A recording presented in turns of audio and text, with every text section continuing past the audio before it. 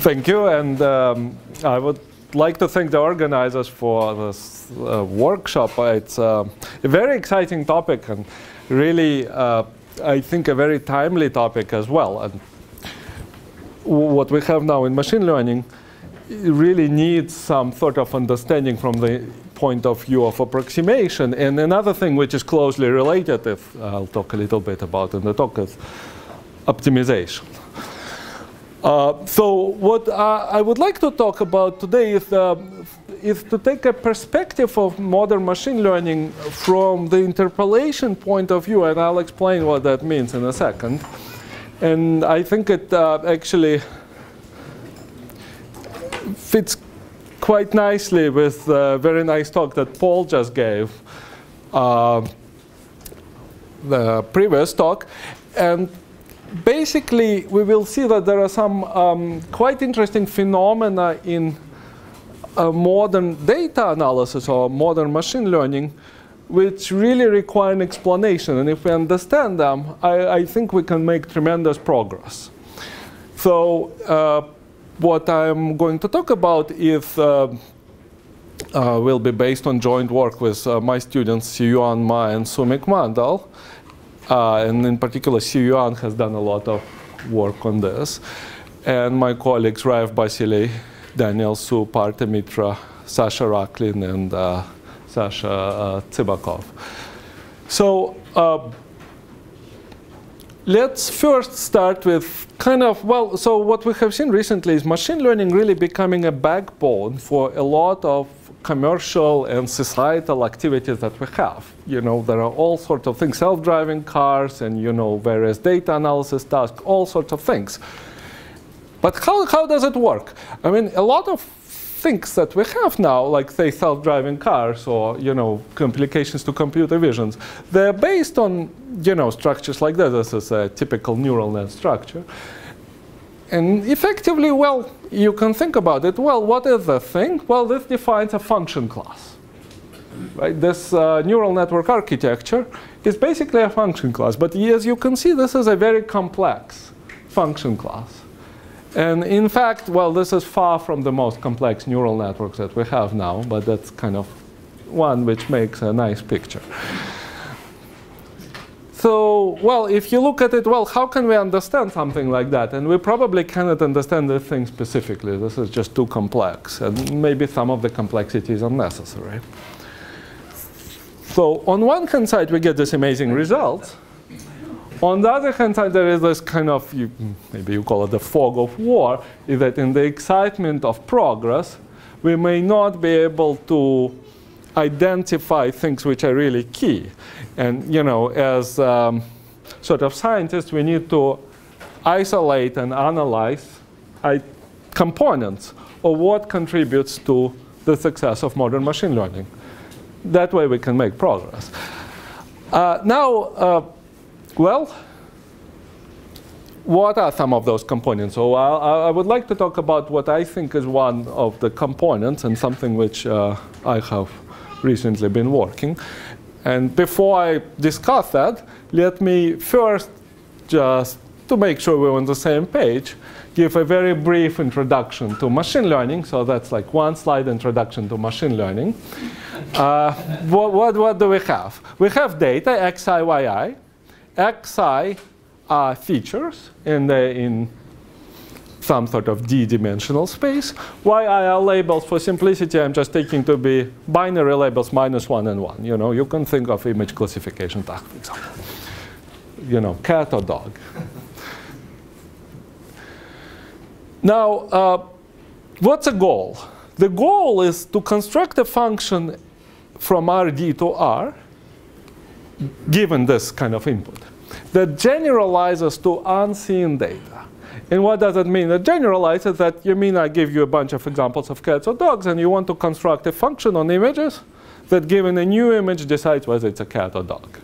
And you can see it's a kind of a weird problem, because you want to generalize to something which you have not seen before, right? So you have to make some assumptions if you want to analyze it. Now, how do most modern algorithms for machine learning work, they use something called empirical risk minimization. And what you do, you construct this empirical risk function. And what this empirical risk function is simply, let's just say, the square loss, to make it simple. So you take your function, you compare the output on xi to yi, and you take the average of that over all of your data points. So that's, just you can think of it as a regression problem. And then you take the minimum over some function class h of that quantity. Okay?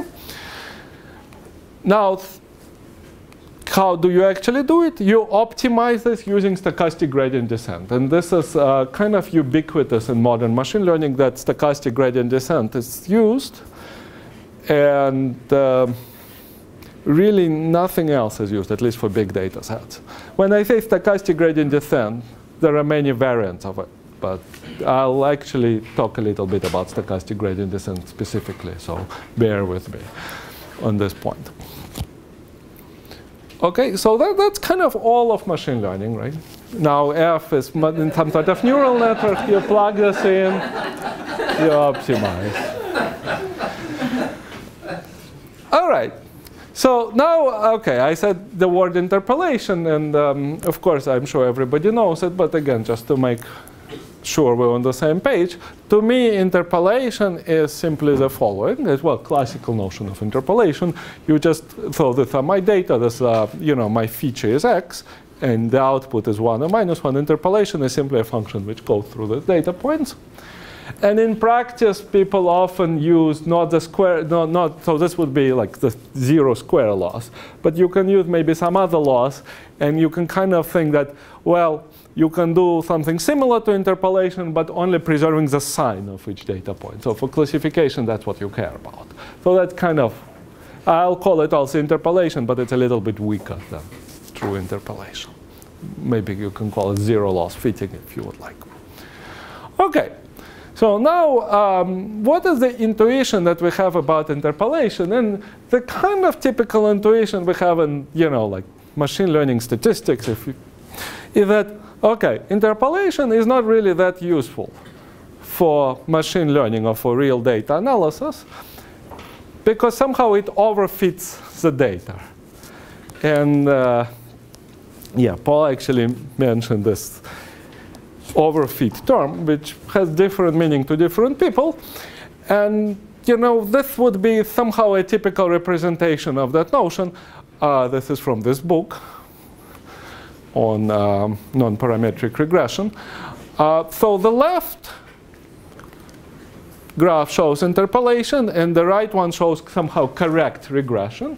And the argument is the estimate on the right seems to be more reasonable than the estimate on the left, which interpolates the data. So somehow interpolating the data doesn't seem to be reasonable from the point of view of the authors of this book, which is widely shared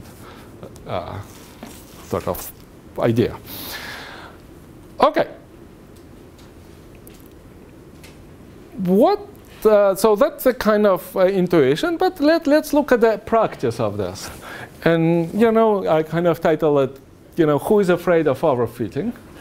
And here is an actual example. So this is train accuracy, and this is test accuracy on CFAR10, which is some sort of image data set. And this is from this paper, Understanding Deep Learning Requires Rethinking Generalization by Zhang et al. And they train a neural network conception. It's some sort of standard neural net.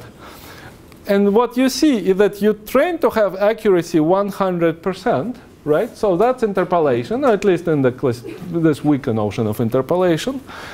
And you have very good test accuracy, right? You get about 90, close to 90% test accuracy, which is not exactly state of the art, but not too far. So that's pretty striking, right? You don't see any overfitting whatsoever here, or well, maybe extremely small amount. Now you can kind of take it, sort of take a more systematic approach in this, and look at the tutorial on deep learning from Ruslan Salukdinov, who gave this tutorial at the Simons Institute last year. And here is what he said. He said, basically you want to make sure you hit 0 training error. So your first thing you do, you take your huge neural net, you hit 0 training error, that's the first thing, and then maybe you tune the parameters a little bit to kind of optimize the test a little bit. But that's basically the first thing you do, okay? So it somehow doesn't completely square with the previous picture, right? That the interpolation was not sort of reasonable. And let me show you one more sort of picture, which is somehow what we think about. This is probably a picture, you know, if you take or teach, you know, a statistics class or machine learning class, you probably see something like this. So your model complexity, as your model complexity increases, your training error goes down because you have more and more functions, so you can fit better. But your test error or validation error, whatever you call it, goes down, and then it goes back up again. I hope you can see it's kind of, this green doesn't come across very well. Okay, that's a very typical picture, bias variance trade-off.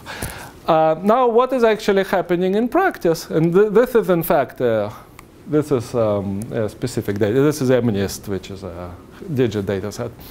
Is what is happening is, as you're training the model, and the model actually the kernel machine in this case, it's an RBF network. As you're training the model, as you train it more and more, you have bigger and bigger set of parameters available to you. So your model complexity actually increases with training. Your 0 on train goes to 0. Like goes up to 10 to the minus 5. And what happens on the test error, you go down, and that's it. You never go up. Now you can do actually even more here, because this is not a neural network. This is a kernel machine. And a kernel machine of this type has an analytic solution. So I can just do it by matrix inversion. And if I do it by matrix inversion, I feed my training data exactly up to, you know, basically numerical precision, 10 to the minus 27. So that's true interpolation, as true as it can be in a computer. And look at the test error for that interpolated classifier. It's basically the same. So by doing exact interpolation, I have lost absolutely nothing in terms of the test error. And you can do this on a bunch of, you cannot really see anything. In any case, we did this on a bunch of different data sets. The results are very consistent. You either lose nothing by doing exact interpolation, or you lose very little. So it's very consistent with that other picture. OK. Now, is this a new phenomenon? Well, actually, it turns out that it's not exactly a new phenomenon. In fact, it's kind of not a new phenomenon. And so for in-deep neural networks, it has been observed recently, but also much earlier, as long ago as 20 years ago. And we observed it for kernel machines, but also it has been observed for kernel machines before. Random forest, similar things, ADA boost. So there are all sorts of things which are known to perform very well on test when your training loss is 0. And I should say that interpolation is not always recognized as such, because regularization with very small lambda is effectively interpolation, but you know, not necessarily registered as such. When you can take like regularization with say 10 to the minus 7 lambda, that's effectively fitting your data exactly. OK, so that's kind of the unusual thing, the unusual phenomenon. And you may think, well, why is this important? And the next thing I am going to, and I should say, I really should point out this very nice short paper by Leo Breiman, who is a very well-known statistician from Berkeley who passed away about 10 years ago. He did bagging, and he did cart, the tree methods. And that was from his paper from '95, Reflections After Refereeing Papers for NIPS. Okay? And he said, well, why don't heavily parameterized networks overfeed the data? What is the effective number of parameters? Why doesn't backpropagation head for poor local minimum? And when should we stop backpropagation and use current parameters? Okay, that's basically the questions we're asking now. So clearly, there is a long history to that. And now I think we actually have at least some answers over that.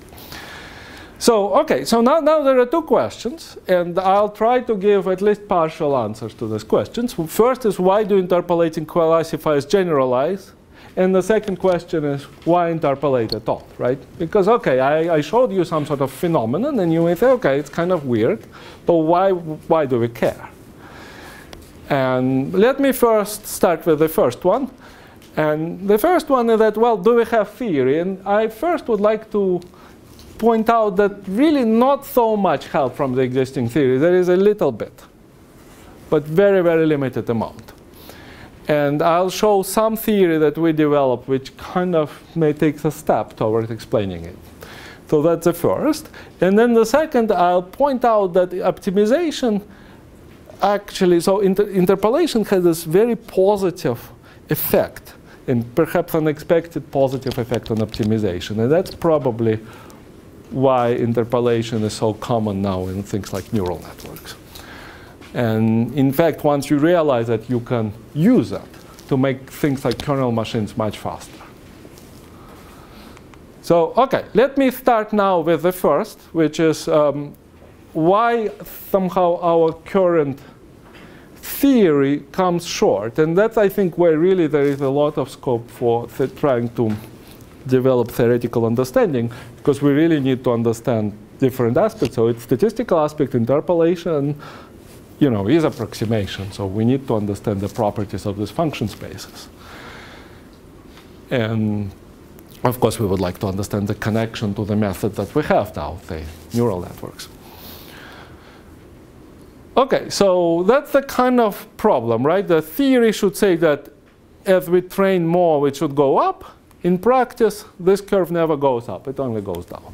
So what's going on? Well, you can kind of think, OK, well, let's try to look at the most common analysis for machine learning type of methods, for specifically empirical risk minimization. And basically, the most common analysis goes something like this. So remember, empirical risk minimization, we are minimizing the loss over some space of functions. And we would like to somehow predict the future. And what is the future? Assuming my data is sampled from some underlying probability distribution, the future is some sort of expected loss, right? It's expected loss on my data. And the typical bound goes like this. Expected loss is less or equal than empirical loss, which is the quantity we are minimizing, plus some term. And what is this term? It's roughly of the form square root of c over n. And here c is some measure of complexity for the function class we are minimizing over. And for example, it can be something like VC dimension or covering numbers. There are many of these types of bounds. There are, you know, probably like thousands of papers with bounds of this type. By the way, if there are any questions, I'm more than happy to, you know, answer or clarify. Yeah. For different backgrounds, can you just say what you mean by kernel machine? For kernel machine, I just mean radial. I actually will have, I'll discuss this a little bit, but to me, kernel machine is just radial RBF network. Okay. You just put the Gaussian kernels and you fit that. It's exactly what Paul had in the previous slide, just a different name for that. Okay, well, okay, here we go, right? Different communities have different names for the same thing. I call it kernel machines, you know. Which machines? That's cool. Okay. So that's a kind of typical bound, right? And, well, believe me if you haven't seen that. Now, let's think about what happens in the interpolated regime. So when you have interpolation, we have zero empirical loss. So that term disappears. And what we need to bound this one by that, right? So expected loss by something like square root of c over n. And it's not completely impossible. It looks kind of difficult, but actually it's not generally impossible. But let's see whether these bounds can be useful. So let me show a little bit of discussion. And you know, the question is, well, what kind of model complexity of interpolation is? And what do I mean by model complexity? Well, if my data, for example, are linearly separable, I need something like a line to separate it, and there are not that many lines, right? The complexity of the space of lines is not too high. And there are many classical results available, for example, margin bounds, such as Shapiro et al. Now, the alternative is that my data is kind of messy. And if I want to interpolate it, I need something like that. And the complexity of that is really high, and we don't have much for that. So let's see what actual, so I showed you some results on real data, but you don't know whether real data is like this or it is like that, right? So let's see how we can test this. Well, one way to test it is to just construct the data artificially, take some synthetic data. Another way to test it is take some data and just add label noise. What do I mean by that? You just flip some of the labels, okay? I flip these two, I make them blue, and I flip that one to make it red. And now clearly that the complexity of the model, which has 0 loss, must be quite high here because you have to somehow separate that point and so on. So let's see what happens when the model complexity grows. So notice that the optimal separator is still this line, but the interpolating separator is crazy. And if there is some sort of overfitting, we expect it to become very severe as model complexity grows. Well, let's see. What I'm going to do now, I'm going to, maybe you can look at this one. So I just take MNIST, which is a standard data set, and I'm adding label noise. So I'm flipping more and more labels. And the green line is a Bayes optimal classifier, so that's the best possible classifier. Well, actually, I don't exactly know. It's a lower bound on that. But we can just think that this is the best possible classifier. And the red one is interpolation using this kernel method. And what you can see that even for 60% noise, interpolation basically gives me a result which is extremely similar to the Bayes optimal within like 2 or 3%. So independently of my noise label, so I'm flipping more and more labels. So of course, my error gets worse because you know those labels are unpredictable since I'm flipping them at random. But the kernel machine, or whatever, I think we will get the same thing with a neural network, actually just tracks the optimal. It's just slightly worse than the optimal. If I use a different one, it's slightly worse, but it's still pretty good. Up to like 80% label noise, which is, you know, kind of insane. Now, what does it mean? That means that we would, if we have a generalization bound of that form we had before, we would like it to be correct, but also non-trivial. So if it's more, this is a 10-class classifier, so if it's more than 0.9, this is trivial because that's worse than random. You can just do a random guess if it's worse than 0.9. If it's less than 0.7, it's better than the Bayes optimal classifier. That's impossible, that's wrong. So to be correct and to be non-trivial, this quantity has to be in between 0.7 and 0.9. And here is kind of the issue, is that there are actually no bounds like this. Not to say that they don't exist, I don't know. I tried to prove that they don't exist, I couldn't quite prove it. But they're certainly not known. And I suspect personally that they don't exist. So basically the existing analysis completely, at least that type of analysis, completely fails. So that's kind of the bad news in some sense. And you can now, well, okay, well, do we have some good news? Well, yes.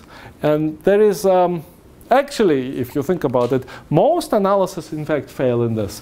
And in particular, things like regularization, like Tikhonov type analysis, also fail. And other types of analysis fail, too, because all the bounds for, say, Tikhonov depend on this regularization parameters. But there is something kind of interesting which doesn't completely fail, although it is very obscure. And in fact, we found this paper by DeVroy et al. From '98, which makes this point for a very special estimation scheme It has like 10 citations, this paper, and showing that certain things may not fail. But let me point out that here is an interesting thing. Imagine I'm just doing one nearest neighbor classifier, okay? So that's a really simple classifier. For every point, I just find its nearest neighbor, and I assign the label for that nearest neighbor to that point. So that's not a great classifier. It makes mistakes. And it's kind of far from the base optimal, from the best possible one. But it's not too far. It's at worst twice the base optimal. And moreover, what is interesting about it is that it is an interpolating classifier, right? Because each point gets its own label. And we don't need margin assumptions. We don't need uniform bounds, and so on. We just directly estimate the gap. So let me now point out something like that, which you can do. And it's much better than one nearest neighbor. And here is the idea. So imagine I have these 4 points. Sorry, that's 5. I cannot count. And you know, suppose these 4 points are red, and this is blue. And so red, maybe you think of being 1, and blue is being -1. And what's going on? And what you do here is algorithm. You just triangulate this, and then you linearly interpolate this on each of the triangles. Okay? So because I'm giving values, there is a unique linear function which fits up. And then I just threshold, and you know, if this is 1 and this is -1, then I just threshold at 0 here. So that's a really simple mechanism. Now I'm going to classify all points here as blue and all points outside as red. And my claim is that this is actually very close to the optimal classifier. And in fact, you can prove that this is within the d-dimensional version of that is actually has something like 1 + 1/2 to the d times the base risk. So in high dimension, this is nearly optimal given enough data. It's some sort of asymptotic result. So you have, interestingly enough, some sort of blessing of dimensionality. So at the very least, it shows that things are possible, and maybe in high dimension, in some sense, this interpolating method is actually better than the non-interpolating ones. And in fact, there are this is related to that paper by DeVroy. There are some schemes using singular kernels which look really weird, like that, which can be shown to be statistically optimal, bizarrely enough, in some sort of minimax sense, which I don't want to go into. OK, but you can kind of say, OK, this is all pretty weird stuff. You know, yeah, maybe this is statistically optimal if you get like 10 to the 100 data points, but we don't have that many. Maybe that's... how does it actually connect to things which we do, which is, say, neural networks or kernel machines and things like that? And that, I think, is still a big open question, because they're clearly not the schemes of this type. But maybe a little bit like this. Maybe a little bit like that. But OK. Now, let me kind of switch gears. And at the very least, this shows that this is not so crazy to have something which is statistically good and interpolate the data. But let me now tell you why interpolation actually is a great idea. So this was kind of showing, OK, interpolation maybe is not a terrible idea. But why is it a great idea? Well, let's think about what happens with optimization. And optimization, as I said before, basically, well, we can think of optimization as finding the value of parameters which minimize this empirical loss. I'm writing it in this form, but you can kind of think this is f w of xi minus yi, and w are the parameters, say, weights of a neural net. Now, how does stochastic gradient descent work? So, well, this is a function of w, so you can obviously do gradient descent, and that's kind of a natural thing to do if you don't know anything, better than that. But people use stochastic gradient descent, and how does stochastic gradient descent work? Well, you just optimize the sum, but you don't optimize it all at once. you just optimize it one at a time. Or in practice, it's done by a mini batch. So you choose, say, 100 terms from this. So maybe you have 1 million data points. So this sum is 1 million terms long. You take 100 out of them, take that sum, and do gradient step for that sum. So compute gradient, do gradient step, then take the next 100, do gradient step for that one. Just keep repeating. OK? Here is the interesting thing, that what you can show is that after t steps, stochastic gradient descent converges at a rate of 1 over t. This is kind of classical results. Now, gradient descent converges at a rate which is exponential, called linear in optimization. Well, again, exponential rate is called linear in optimization. And this is sublinear. And it converges at this rate, which is exponential in t. And obviously, this is like infinitely better than that one. Why would anybody use this when you can use that? And so why do people actually use SGD? And when I say people use SGD, I should qualify this a little bit. People use versions of SGD which are really this kind of momentum-based techniques, but let me, like Nesterov type. But let me sort of skip that point. It's not super important at this moment. OK, so what's going on here? Why not use this one, right? All major neural network architectures use SGD. So let me actually show that SGD is good, if you believe in interpolation. And let's just consider this super simple example. So imagine my parameter is W, and my loss function has this form. I mean, this is a, it's just a sum of these two terms. W times 1 minus 1, and W times 1 plus 1. So you can think of this being a loss, and W being the parameter. And this, of course, non-interpolation in the sense that there is no W such that this and that can become 0 simultaneously, right? Because W means that you must fit every point. So if you do SGD here, what is going to happen? If you do SGD here, well, think about it. This will pull your W to the right to 1. And then you take a gradient descent with respect to this term, that will go left, right? So if you apply stochastic gradient descent here by alternating these two terms, you will actually oscillate, and you will never converge. I hope this is clear. This is a very, the simplest probably example of that. Because I'm just doing gradient descent with respect to W, but I'm alternating those two terms. And that results in no convergence at all. It just results in oscillation. Now, if I wanted to oscillate, I can do different tricks. I can decrease the step size, or I can average them.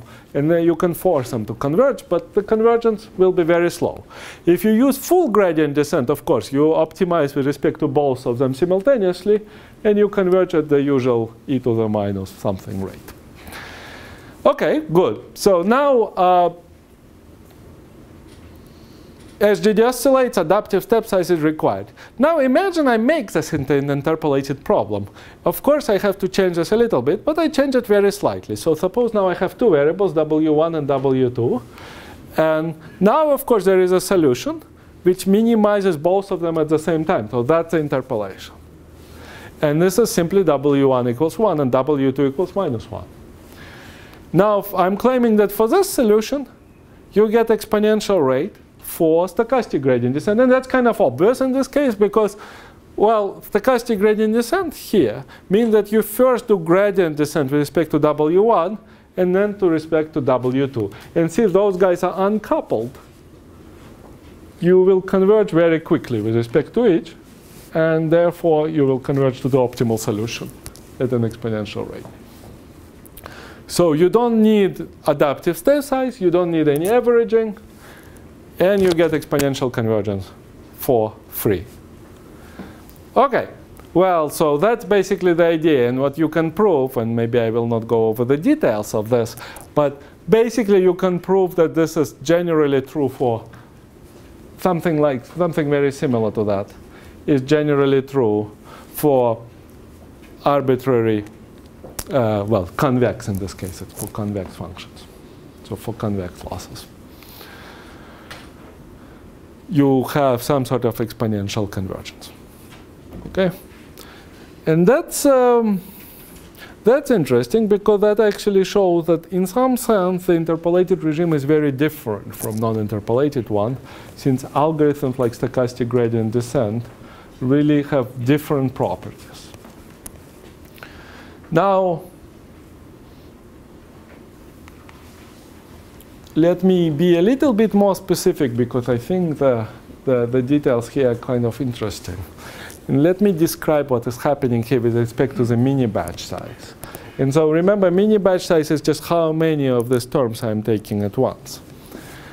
Now, what is happening is that there is some sort of mini batch size which we call it like critical or optimal mini batch size. And it turns out that basically you have linear scaling up to this mini batch size. And that linear scaling, what makes it linear? It's basically that if you take mini batch of size 2, so one step of mini batch of size 2 is kind of equivalent to 2 steps of mini batch of size 1. That's why it's linear. And it goes like that up to m star. So one step of one iteration of mini batch size m star is equivalent to m star iteration of mini batch size 1. Okay? And beyond that, you get saturation in that you don't get anything more. And in fact, one step of mini batch size m star is actually equivalent up to a small constant, which is like 4 or something like that, to a full gradient descent. So you don't have to do gradient descent. You just need to figure out what m star is and take a mini batch of that size, and that's it. That's equivalent. Well, maybe you need to take like 4 steps of that.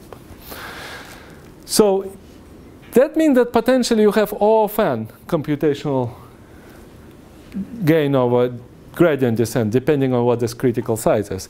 And the interesting thing, at least for this is for a quadratic loss function, m star is approximately equal to trace of h divided by lambda 1 of h, when h is a Hessian, and so trace is just a trace, and lambda 1 is the top eigenvalue of the Hessian.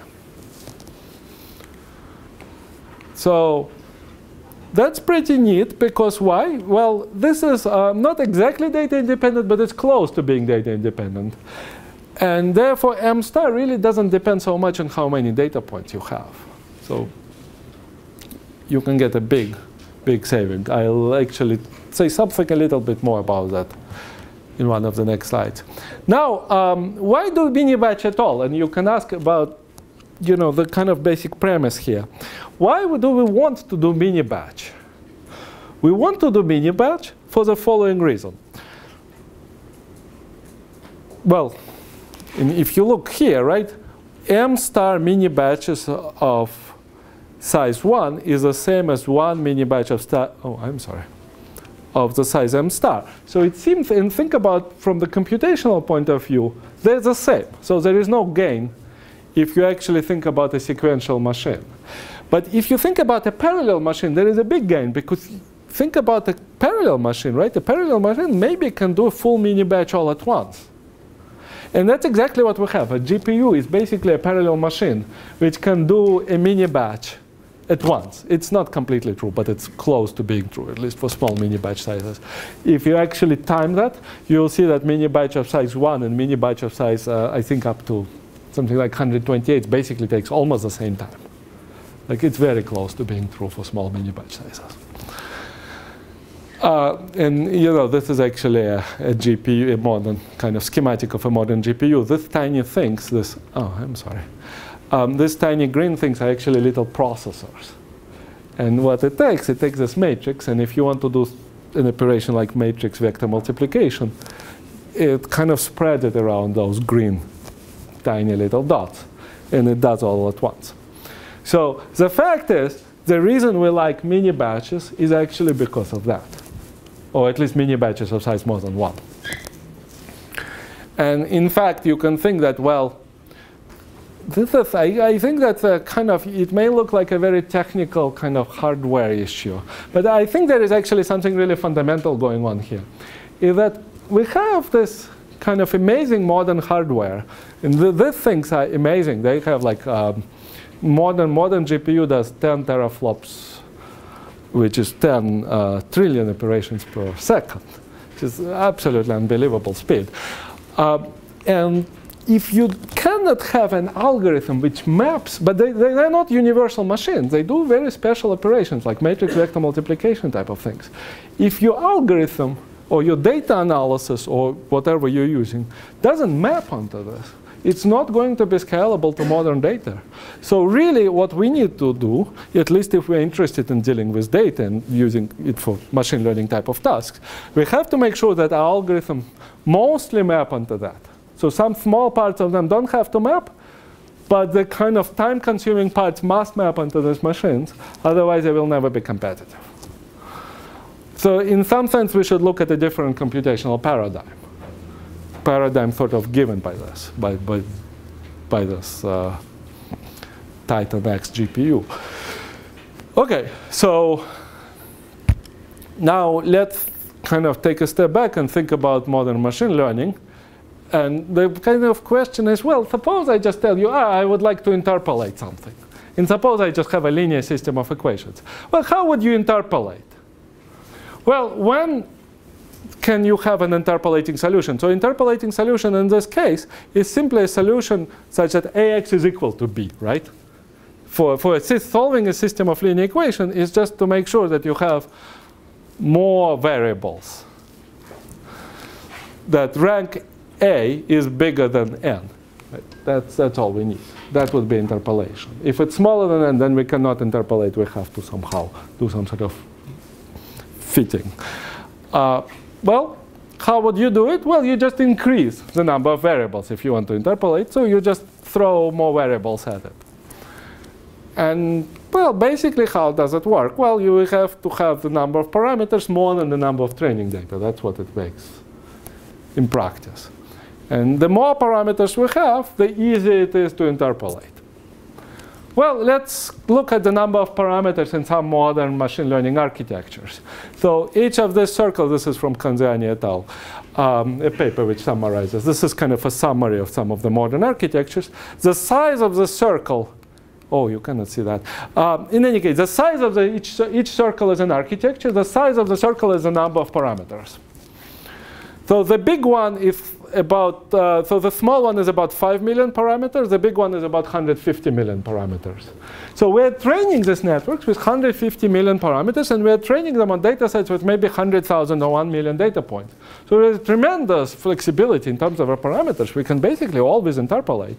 And that's, in fact, what the authors of that previous paper show. And now, if you look at that quote I have before, and you kind of think, well, the best way to solve the problem from practical standpoint is to build a very big system.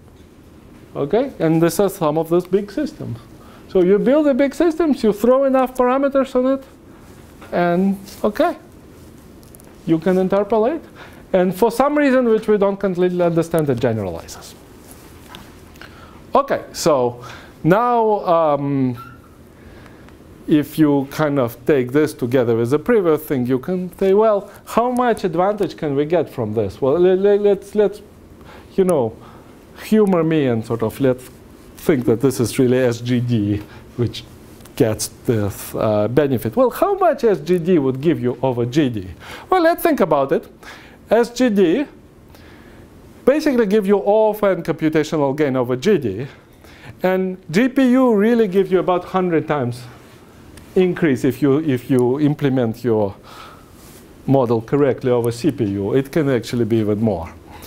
So altogether, this is for, say, data set with 1 million data points. You get acceleration of the order of something like 10 to the 5. So combined, SGD on GPU is about 10 to the 7, faster than gradient descent on CPU. Right? Now, what is 10 to the 7? Well, 10 to the 7 is about a second versus a year, right? A little bit less. It's a third of a year, approximately 10 to the 7 seconds. So it's 1 second versus about 4 months of computational time. And you know, we used to do this until recently. We really ran gradient descent on CPU. And of course, well, if If it's that much slower, you can never succeed on anything of reasonable size in any case. So that's actually kind of acceleration, which is sort of like the Moore's law type of thing. I mean, of the same scale. OK, so that is one way to sort of take a view on what is happening in modern machine learning with that. Now, finally, I'll talk a little bit about how you can actually kind of use this perspective once you sort of believe that maybe interpolation is a good thing to do. What can you do with it? Well, it turns out you actually can really use it to build very efficient kernel machines, quite large scale and quite accurate. How do you do that? Let me first very briefly give you, OK, this is one slide introduction to RBFs, kernel machines. So we have a kernel. A kernel is simply a function of two variables, say a Gaussian kernel. And basically what we would like to interpolate the data. So I'm putting this as constraint f of xi equals yi. And I'm minimizing the norm in some space corresponding to that kernel. I don't really want to discuss. This is kind of a separate thing. This is called a reproducing kernel Hilbert space. And this has this beautiful mathematical theory. But basically, the upshot is, and here is a nice thing, the solution has this extremely simple form. It's just a linear combination of kernels centered on my data points. And it's exactly the same as for Gaussian processes. And there are other things like that. And you can view this as minimum norm interpolation. Now, to find this coefficient, I simply need to invert a big matrix. And this matrix, the size of this matrix is n by n, when n is the number of my training points. So if you would like to think about this, each entry of this matrix is, if you have input points, well, data points x1 up to xn, the ijth entry of this matrix is k of xi xj, which is a Gaussian, let's say. OK, so this is a beautiful kind of, there is a beautiful classical statistical and mathematical theory associated to this. And why is this a very nice setting? Well, for one thing, it's convex. Right? That problem that I showed is convex. It is analytically tractable, and in fact, it's just kind of matrix inversion, effectively. And also, you can view it as a two-layer neural network. So if you cannot even deal with that, good luck, working with the things that I showed in the first slide. OK, so can we deal with this? Well, actually, we cannot even explain why this thing generalizes. But we can make it faster. That's the engineering approach. And it does work quite well. So how do we make it faster? Well, we use something like gradient descent. And of course, as I told you, gradient descent is terrible. Gradient descent in this case just has this, it's matrix multiplication. It's called Richardson method or Landweber iteration. Again, it has its different names. But really, this is gradient descent. And it's matrix multiplication. And really, instead of this, I need to use stochastic gradient descent. How much gain do we have? And let's look at this. I don't want to sort of discuss this in detail, but what you can see is that for this method, m star, that critical number is 8. So if I have 1 million data points, doing gradient descent step is equivalent to doing a mini batch of size 8. So instead of 1 million, I'm doing 8. So it's 100,000 times acceleration for gradient descent for 1 million data points. It's really crazy. It's an insane level of, or you can say, OK, gradient descent is hopeless, if you want to think about it negatively. But I prefer to think that the stochastic gradient descent is great. So really, like 8 is good enough.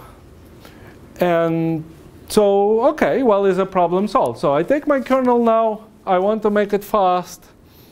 I take gradient descent of size 8, stochastic gradient descent of size 8, and I can run it very quickly. Unfortunately, there is an issue here, is that 8 is too small. It's not really using my GPU. 8 you don't want 8, you want 1,000 or maybe 5,000 to really feel the GPU. And how do you do this? Well, just to give you a very rough idea, you want to it turns out you can modify the kernel. And you can do some sort of spectral modification of the kernel, and you make the first eigenvalue of the kernel smaller.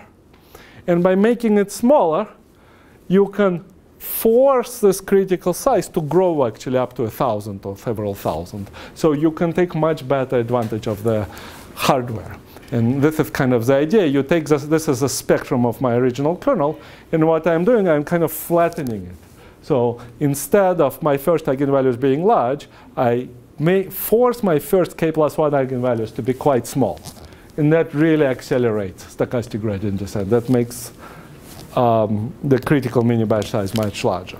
So let me just show you a couple of so OK, I have to explain how to do this and why it makes sense. So I'm not going to go through the technical details.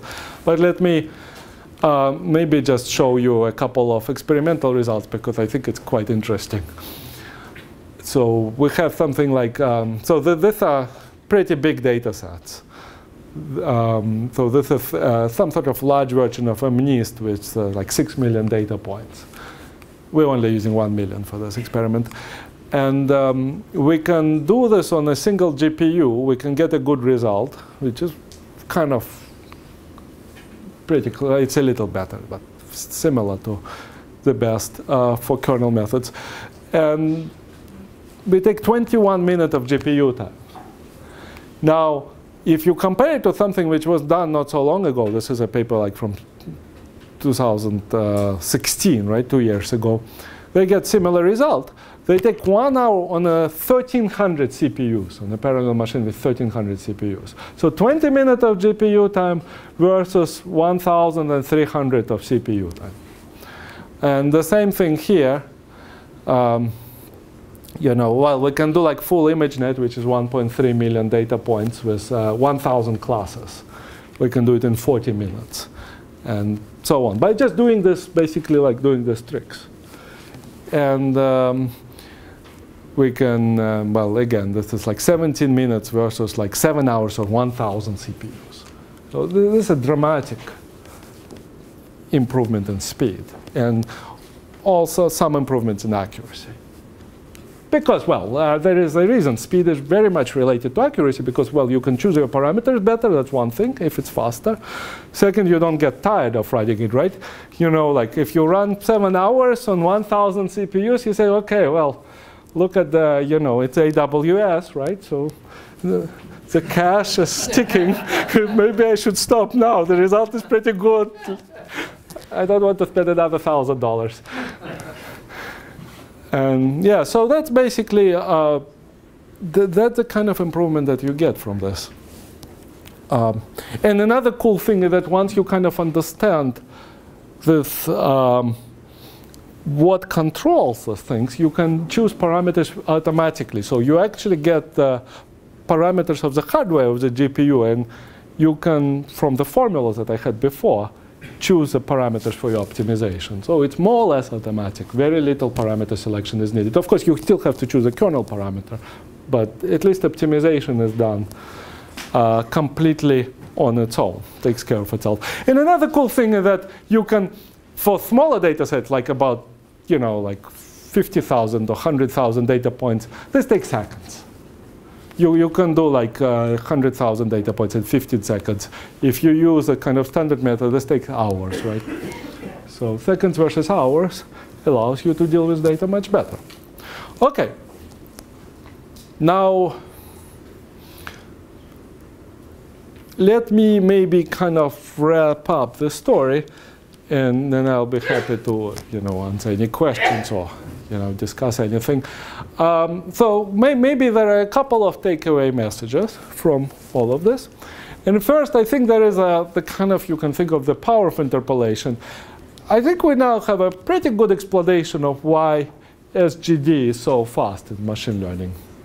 This is not a complete explanation because, for example, this momentum type of things still need to be understood. But at the very least, you know, it explains the key phenomena which are happening.